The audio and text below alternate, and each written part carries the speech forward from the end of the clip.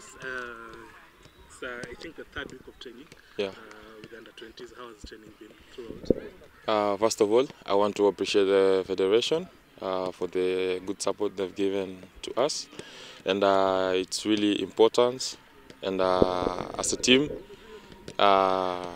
me as the captain also want to thank the technical bench. We have had a really good training. And we believe that we are ready for the competition. Though we know the competition will be tough because we've met with some of the teams before. Yeah, but with our preparation, we are very sure we are going to compete and we will bring positive results.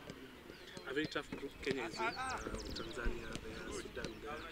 How do you players look at that group and do you think you can come out of the group? In our group, I believe every team is coming to compete, so nothing will be easy. And as I said before, we have been preparing and we know we are ready for the competition. So we believe it won't be easy, but we are going to do our best to win because we believe we can win. Was it difficult getting used to life in Europe? In at Nastic, now you've gone to was it difficult getting used to European life? Yeah. At first, when I was in Spain, it was quite difficult because of the language, of course. People there speak Spanish. Of course, I don't know Spanish as much, but right now I'm learning. I have a teacher, so I know like some little things. So I've really improved in my Spanish also, and things are getting better day by day. How is it at the new club?